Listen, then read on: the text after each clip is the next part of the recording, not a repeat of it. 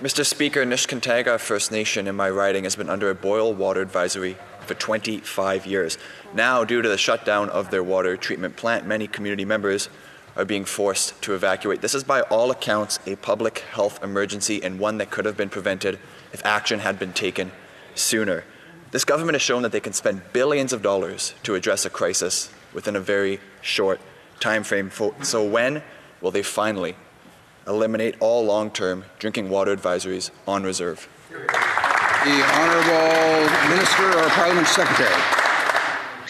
Thank you, Mr. Speaker. We're deeply concerned by the shutdown of Neskatangaga's water distribution system, and we're actively working with community leadership to find immediate and long-term solutions to this health emergency.